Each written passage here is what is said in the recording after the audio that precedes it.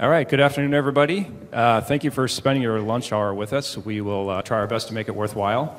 We're going to talk to you this afternoon about the custom platform. Custom platform will allow you for the first time to create your own custom metadata types in Force.com. So with us today, we have a distinguished guest speaker, Mac Anderson, who is the CTO of Fontiva. Also speaking is Avram Roy-Faderman, the creator and the lead developer of the custom platform. And my name is Aaron. I am the product manager.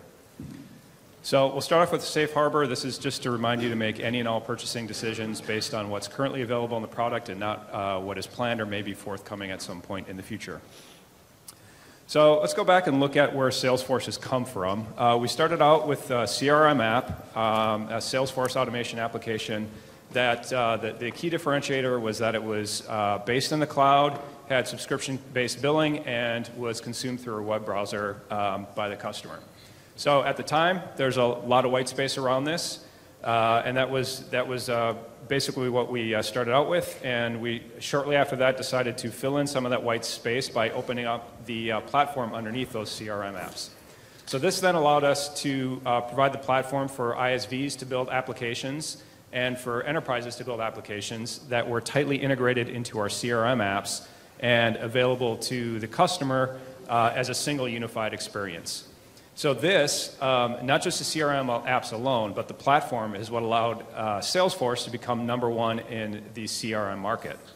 So what we're finding now is that a lot of our customers and partners are at the same point with their applications that we were with our CRM applications when we first opened up the platform.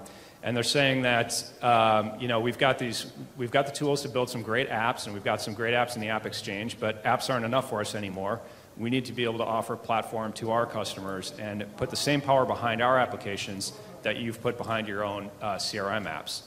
So the custom platform is our response to that.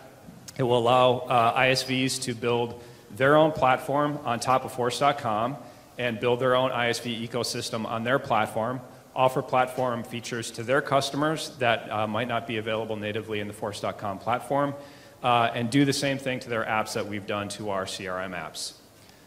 Likewise, it also provides an internal platform for enterprise IT departments to build reusable components and platform features for their app development teams to speed the development of their apps and so that they can build off of these reusable components instead of having to repeat a lot of their development tasks.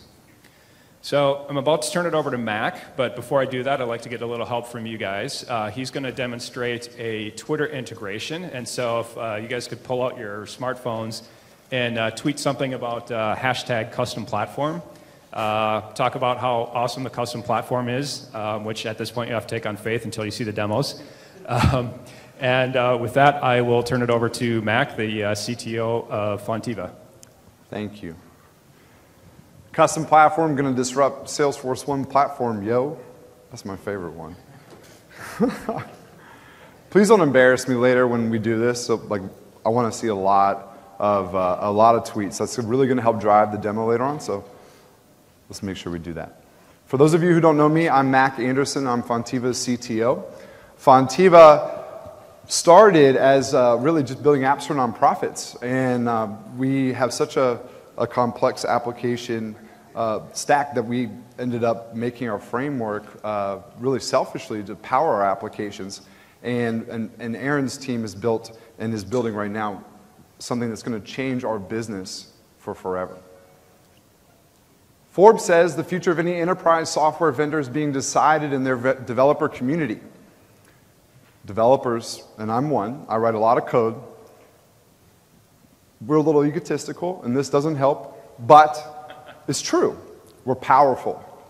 Nerds are powerful, especially in this city, especially in this community, and especially when it comes to making purchasing decisions. It is the future of all of our, I really truly believe this to be true for Fontiva, and developers do not like closed systems. We want everything to be open, everything to be easily accessible, everything to work and have some transparency, especially when we have trust, because it's hard to trust someone else's app. But if you have an open API and you are transparent about what you're actually producing and publishing, This can change your business too, and custom platforms can help. In the beginning, who knows? Maybe somebody on a punch card somewhere down the line is where software was born, right? And then something came along and it replaced that, and Oracle came around and made a really interesting relational database. Java married Oracle, and dare I say, Salesforce was born. Force.com. So this is what Force.com looks like today. Java and Oracle now are powering things like Apex, which is the programming language, as you all are undoubtedly very aware of. And then we feel like we fit somewhere right on top, the Fontiva framework. So everything and every time that we go up the stack, we do a few things. We reduce the cost that it takes for our customers to adopt and implement our applications, because the nature of going vertical in the stack, things get easier to do, more declarative, more configurable, more dynamic. And customers reap the benefits, but also ISVs and partners reap benefits too, because there's a massive amount of opportunity to be had when your app is really easy to implement, and extending and building custom platforms will do that for you. For Fontiva, it's really important for us to build a custom platform, because we're going to find out we're going to make a lot of additional revenue opportunities for our business. We're going to engage developers and build a community, because remember, they're the most powerful. And we're going to broaden our addressable market, and at the end of the day, our customers, again, like I said, reap the benefits. It's better apps, faster, with less code. And now, less code is really important to tell this story, and platforms help complete it. And we'll show you a little bit later today in the demo of what we've actually done, and hopefully you'll enjoy that. It was very challenging to get to that point. It was challenging to build on Salesforce today, because at the end of the day, what do we have to work with? We have custom objects, we have custom settings, they store data. Does it make sense for your application's logic to be driven in a very similar storage model that what you would find on an account or contact or opportunity? Like, does that really make sense to us? And that's what we've been doing for a long time, right? Developers want to push the limit, push the envelope, and we're trying to figure out ways that we can get and make Salesforce and the Force.com platform something that it just really isn't today, and that they're working hard to do, especially with Aaron's and Avram's efforts here in Custom Platform, which is the ability to actually have access to that layer that we don't have access to today. The same thing that drives Salesforce's page layouts, the same thing that drives custom objects and fields, the same thing that drives all of your classes and components and packaging and deployment, we're now going to have access to. And it was challenging because we were trying to make it something that it's not, and now we have access to it. At the end of the day, data is not metadata. Metadata is what we needed access to, and now we have it. It was actually so easy in our effort to prepare for this demo, we were able to refactor a lot of work. In fact, 19 months it took for us to build our framework and all the technologies and concepts we built inside of it. It's very, very robust, it's very complete, but it was very difficult to build. And to get just all of this on custom metadata types, it was so easy. It just took us 2.5 weeks. For the effort that it takes to create a custom object in Salesforce, which we all know is very easy, we can create now a custom metadata type. In fact, we had to have we have a native gateway and service for APIs, which is what we're going to use to power this Twitter demo, where we're going to do an integration to Twitter with no code. And to get all of that functioning, like I said, it was very simple. We have a couple of demos planned right now, and Avram's going to show you a really awesome demo about reusable pick lists and their story of how Custom Platform was born from that. So without further ado, Avram. Thank you, Mac. So I'm going to start out by showing you a demo, and I want to make it kind of clear that this is a demo of a sample platform feature and some sample stuff that's built on it. We're not, in our team, releasing reusable pick lists right now. We are not, in fact, even claiming that this sample app is going to do a lot of what pick lists do. Basically, it just allows you to reuse pick lists for UI, from a UI perspective. Oh, and that's me. So this is a story that's going to involve 3 different groups of people. I'm separating them out, even though we think this will also be very useful for the pure IT case that Aaron talked about, because I think it's easier to see how everything interacts if you actually have 3 people. They're represented up in that right-hand corner. You can see on the legend. We've got People in red are pick lists are us, and they're actually making this simplified reusable pick list feature as part of their customized platform. They're not releasing any particular reusable pick lists, except a couple that they're using for testing. The actual reusable pick lists are being used by one of their own ISVs, which they can now have. And the people in blue are their ISV. They're making a travel application. And they're going to want some reusable pick lists in the travel application. So they're making it an extension of Pick Lists R Us. And then the people in gold are the end customers. They're not actually, in this case, going to do any development. They're just going to install some packages and get to experience the joy. So the first thing that Pick Lists R Us has to do is it has to make a way to represent the pick lists. And these are in these two objects over here on the left, reusable pick list and pick list entry. And reusable pick list is basically going to store the header information, like whether a pick list is sorted or not, and what the name of the pick list is. And pick list entry is going to store details about each entry in that pick list. These look a lot like custom objects, and they are a lot like custom objects, but as we'll see, they're not exactly custom objects because they're metadata types. So to give you an example of how this is used, people in travel apps are going to make some metadata of these types. They're going to make a couple of reusable pick lists called planets and hotels that they're going to use in their application, and they have entries for these various pick lists. As you can see, the entries are all associated with the relevant pick lists. So that is the Mercury entry is associated with the planet's pick list, and we have the Motel 6 entry as part of the motel's pick list. Now that's not quite all they need, because in addition to specifying these pick lists, which is great, you actually have to say what the pick lists are going to be used. And they've got a third metadata type that Pick Lists R Us makes that's going to demonstrate, that's going to link these to particular custom fields. And to show you what I mean by that, let's say that Travel App makes a custom object. Now, the Pick Lists R Us people have never heard of greetings. That's, as far as they're concerned, it's a partner object. But they allow the people in blue to make these pick list usages. In particular, we're going to look at the top one, there, Planets Visited PL, and it says that the planets pick list is used on the greetings object, in particular on the planet visited field. And finally, when this all gets installed, Galactic Tours is going to be able to populate that planet visited field in their own org using UI that is generated for this pick list.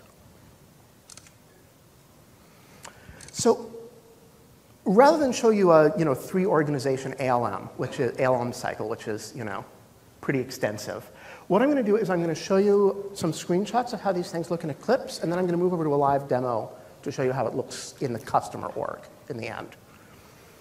So the first thing here is these custom metadata types. As you can see, they're in the objects folder in Eclipse, but they're a little bit different from regular objects because that one, universal pick list item, has an, as you can see, has an MDT suffix like the other types. That top one there, pick list test, is just a regular old custom object. And like a lot of custom objects, they can have custom fields on them. So this one has a pick list field. And for non-alphabetically sorted lists, you can specify a sort order field as well. That's a number. And it will use that to determine relative ranking in order for the pick list. Now, how is this actually made to work? Well, Pick Lists R Us has developed a class that can basically take any S-object type, go through its fields, and figure out if there are pick lists that it needs to display from all of the custom metadata in their customer or partner orgs. And they use that as a controller for a page, which is going to do the actual rendering here.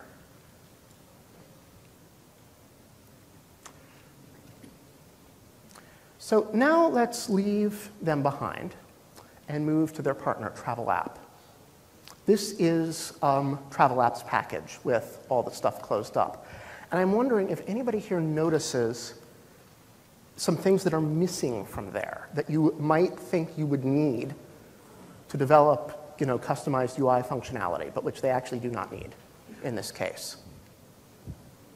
Sorry, yep, there are no classes. There are no pages. There's actually nothing but declarative stuff here. And we're going to look in particular at some of the declarative custom metadata. The name of custom metadata, it starts with the name of the type. And since they've installed the picklist.rs package, it's a namespace type, universal picklist item. But then the latter part of it is the name of a particular record. And I want to make it clear this is a big difference from custom objects because you cannot develop records of custom objects in Eclipse. You cannot deploy them. You cannot package them. These you can develop in Eclipse. You can deploy them. And you can package them. And in fact, it's specifying particular values for the custom fields. It's saying, oh, yes, this is a planets entry. And in fact, it's going to be order 3 in the planets pick list, which is not alphabetically sorted. The other one is. And I'm going to show you what that looks like in a customer organization. I'm going to get out of here briefly and go down here. And my demo is in Firefox. And let's up that. And that's probably not even remotely readable, so I'm going to up the size a little bit. Can people read that now? OK, good. So here we have the creation page for one of their objects. I've made it kind of the home page of the app, which is why the Interplanetary Greetings tab isn't actually lit up here. And the main thing that's interesting about this page is that it has that field, a field on it, Planet Visited. And Planet Visited is populated from the metadata that Travel App made. If we move over to another object that Travel App made over here, Interplanetary Bookings, let's create a new one. Sorry, this is pretty basic UI. They've got one drop-down here that's populated by the other pick list, hotels. But they also, if you go over to the destination, they're actually reusing that pick list. And this is all Travel App code. It's all installed in their organization. They haven't done anything themselves to create these pick lists, let alone use them on different sorts of objects. And now, I'm going to pass over to Mac, who's going to show us something that is more than just a little sample app. It is really cool. And let me go back to here and start it up and move it forward. Cool. Thank you. At this, definitely a round of applause. Avram is the inventor, by the way. He's probably a little too modest to say, but he's an inventor. He really is. And he built this feature as a concept and is due all the credit for the benefits we're sure to reap from it. So thanks again. Well, I don't know about all the credit. I have a lot of help. Well, at least starting it, man. Just take it. You're on stage. You should take credit. You're on stage. It's fine. All right, Avram. Fontiva framework demo. So, with this pick list demo that we had before, if you can imagine, we've just created some custom metadata types of our own. Instead of using them to power pick list, we're using them to power integration. We've built an API services tool that's 100% no code.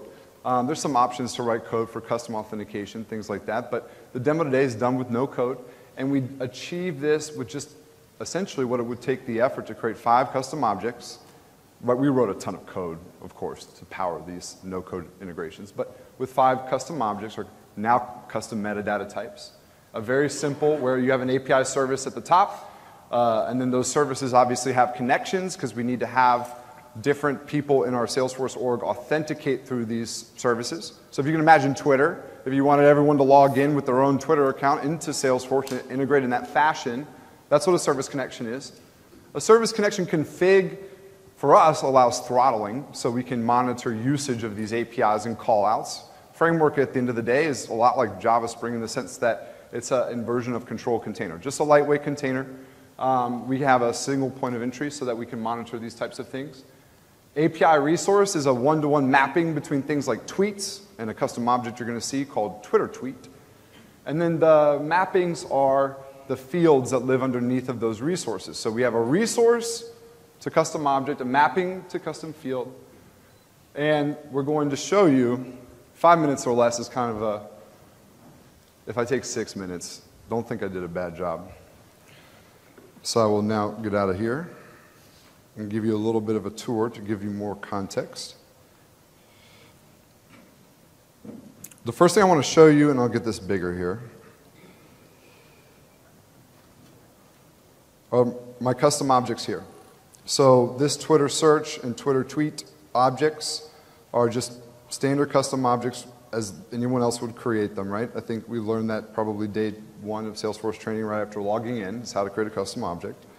We just have, at the highest level, just a search field that we're going to use called hashtag, and that's what we're going to use to drive the demo, which I hope everyone has hashtagged something completely ridiculous related to custom platforms so that you can be featured. And then we have, underneath of Twitter searches, Twitter tweets. And that custom object is also simple. It's a master detail linked, so it's a child of those Twitter search objects, and those fields are simple. We have a profile image, which actually just stores that URL, so if you're embarrassed about your profile image on Twitter, too late. It'll be previewed. We have a tweet here, long text area, tweet date, tweet ID, Twitter handle, and Twitter, the actual link to the Twitter search, that master detail at reference. So if we take a look at framework itself, just to show you this, what it actually looks like. So this is a GUI for something that's 100% native Apex API for what we actually have. On this dashboard screen, we're going to focus on these API services. So for the demo, we're just going to drill right into API services, although we do a lot of things. Inside of API services, you can see I've already connected to Twitter. And I want to give you an overview of kind of how we're powering this, because it's actually, I think, really fascinating and interesting. That green checkbox, it took me 6 hours to make, because we're terrible with UI, right? Developers. But when we get it right, we get it right. I really like that green checkbox, a nice status indicator. That was literally the hardest thing I've ever done in my life. The API service key here is how we can invoke and describe the API. Like if we wanted to get a new instance of this API service. The registered app is a concept unique to Framework where you register these apps. We have an exception logging system, application performance analytics, and usage and consumption. They're all registered to apps at the end of the day. The endpoint here for the API, twitter.com. There's no custom authentication class we're using, but you can write a custom class. We're using the standard Framework one. Twitter's on OAuth 1A, not 2.0. And we support that as well. Demo API service built on Fontiva's framework. That's a description I'm reading to myself. API service connection here. All this really is at the end of the day is making sure that we have the ability to define whether you can connect to the API service for all the users in the org or just users like we said earlier. And this just stores those connection configurations. If I drill into one, I actually will see all the different parameters of the connection configs. You can see that the callouts last 24 hours, request token URL, callouts lifetime, all of these are configurations driven by these custom metadata types, and these are new custom entries in those metadata types. So the really nice thing about this is we can be very abstract, but very clean, and we can deploy natively these integrations. So think about that for a second. Old Salesforce, let's take a step back. Old Salesforce, to do this, sure, you could probably do it. You could probably do it. You would use a custom setting likely because they're cached and we're exempt from governor limits on those, but how are you going to leverage this great technology if we can't deploy or we can't track through source code management, right? So the power of this is really driven by these metadata types. They allow us to be very abstract, very simple, and give developers something that developers require for trust, which is simply access and transparency. So without further ado, I'm going to go ahead and log into the service Okay, so I just clicked the login button. I just had to configure those endpoints and URLs. And I'm just going to go ahead and hopefully remember my password to Twitter. Maxcloud, @Maxcloud, by the way. Follow me. I have no followers. Like literally, none. I think the last time I actually tweeted was about thanking people for giving me these really great free icons that I used, actually for that green checkbox. Pay with tweets. So the resource we created, remember those objects, was that we have that Twitter tweet target object. The name of this resource we're calling is hashtags. It maps to the Twitter JSON object called statuses. It's the root. You have an API object key, a target object key. We're going to drill into it and look at those mappings. We need to map the fields and those values back to those custom objects. So you can see these mappings. We have statuses, user profile, image URL, HTTPS, so that we can get the image previewing securely. We did think about that. We have the created at, of course, the user screen name, the text for the tweet, all mapped accordingly. Does everyone kind of get it now? You have this API object, and you take them and you say, hey, I want you to put these in these custom fields we created, and you have round-trip communication between Salesforce and any vendor through these configurations and these entries of these custom metadata type. These variables allow us to pass custom URI parameters. So for the search, we need to pass a queue variable. That queue stores the value of our query. So it's pretty simple, and you can specify a default value if you wanted to. Count is just the limiter, so we don't want to get 1 million tweets. So we set it at 100. We're thinking I'd be lucky to get like 3. I'm hopeful that everyone has gotten the point to hashtag custom platform. We'll take it back to the Twitter here, and we'll take a look at one last thing is the object itself. So let me just click go and kind of give you the idea. We have some hashtags here for Fontiva and then some tweets that got returned. I'm going to do a new Twitter search by the hashtag custom platform. There's your queue to show up if you want to be famous. Maybe not famous. But who wants to be famous? I'm going to click Get Tweets. It's going to invoke this API. There you go. All right. Let's see how many we have. Developers love open systems. Truth. Custom platforms. DF14. Who's that? That's actually a really... There you go. Aaron Fay. Congratulations, you're famous.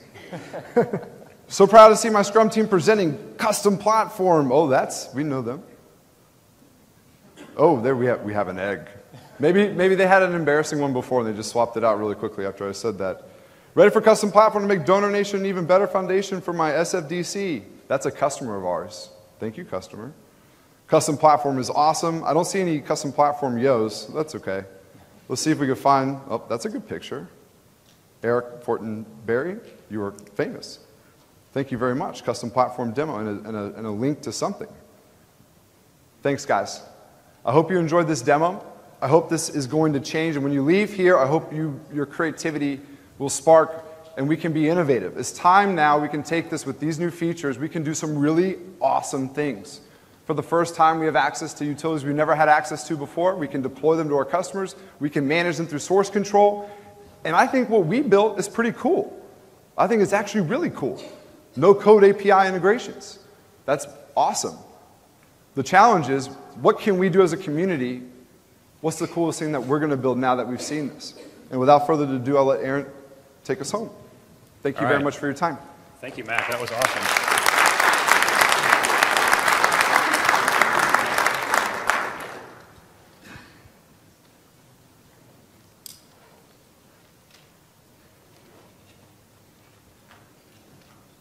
All right. Thank you, Mac, for that great demo. Thank you, Avram. So you saw 2 very, very different demos here, and I just want to reiterate how Avram introduced this. The custom platform is not about creating reusable pick lists. It's not about creating an API framework.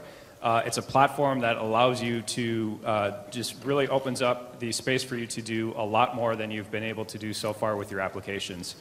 Just as there is a broad diversity of applications in the App Exchange, custom platform is going to be able to greatly magnify the diversity of things you can do. So just as Max said, really think creatively about how you can empower your applications once you have the ability to bundle a platform with it. How can you make them more extensible? How can you make them more flexible? How can you make them more powerful for your customers?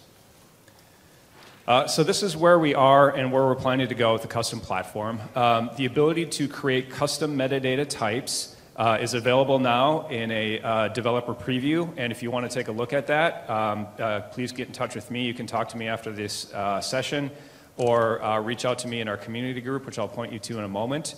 We're going to get that to beta in the spring release, and knock on wood, safe harbor, GA in the summer.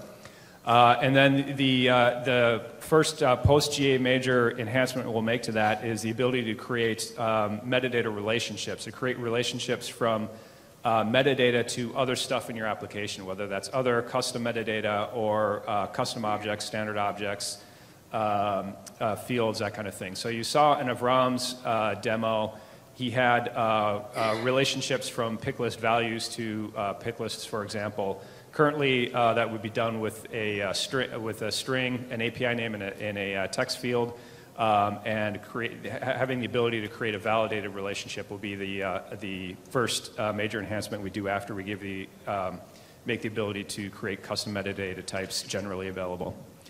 So this is our community group. Please find us on the success.salesforce.com site and look for custom platform. Reach out to any of us there or anybody else in the community. And with that, we'll open it up to questions and answers from all of you for anybody up here.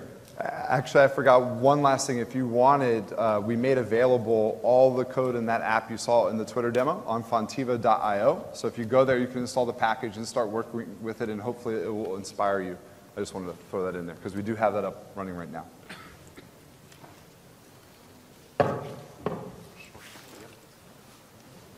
All right, do we have any questions, comments, feedback? Hi, I was going to ask, there's features that we can work with standard metadata like translation workbench, change sets. Is that all going to be available with custom metadata types? Yeah.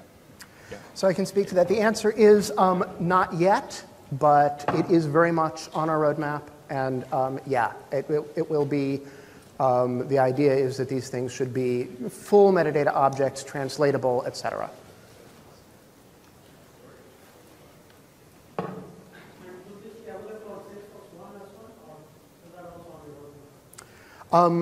So it's because these are basically objects, at the kind of object level, you should be able to use them equally well from any particular aspect of our platform. So yeah, it's not. I mean, the demo I did was not, kind of really developed on Salesforce 1, but certainly it could have been.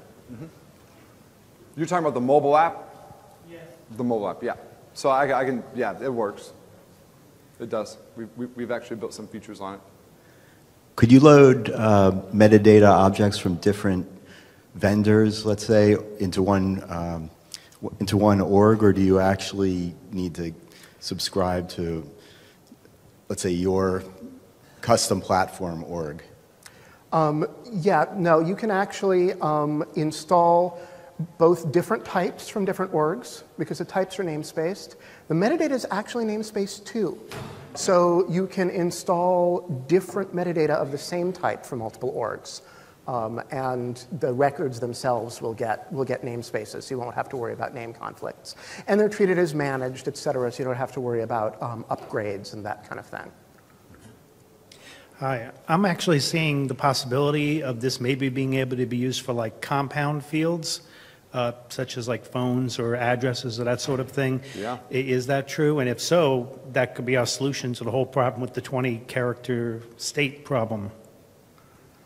The 20-character state problem? Oh, yeah. Oh, you mean to have like some join field or group field concept? Yeah, in other words, just having like maybe a compound field where we can have our own address type, we can have our own phone type, we can have even an email type where you define where it came from, those sorts of things. Yeah, with what I showed you today, with what we're talking about today, you can definitely hack that up. We actually, in somewhat the longer term, are hoping to make it a really smooth process. You can actually just define when you're, something as a field type, and say these are the columns on the field type, and these are how it relates to custom metadata. Here's the kind of metadata about that field type. Right. Thanks.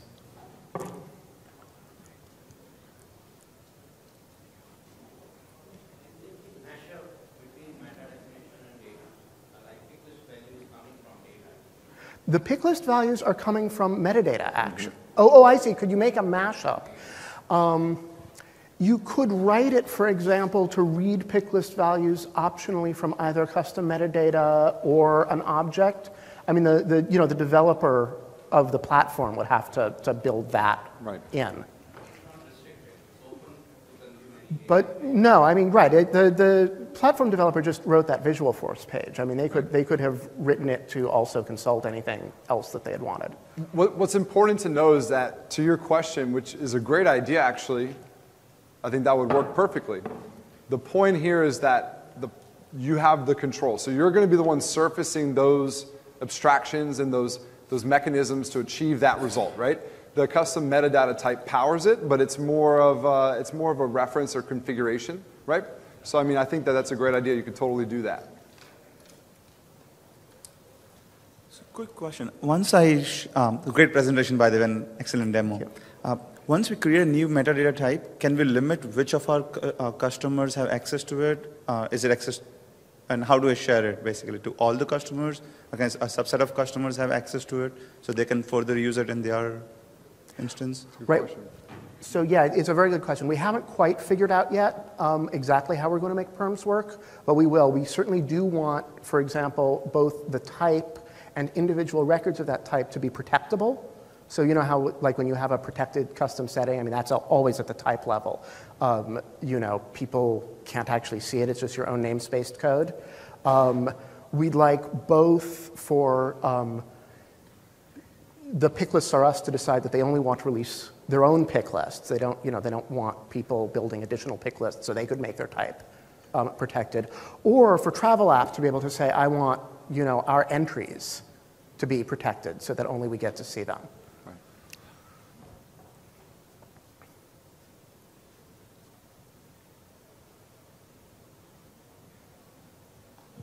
Any other questions? Okay, great. Well, thank you, Mac. Thank you, Avram. And thank you to all of you for spending your lunch with us. I really appreciate it.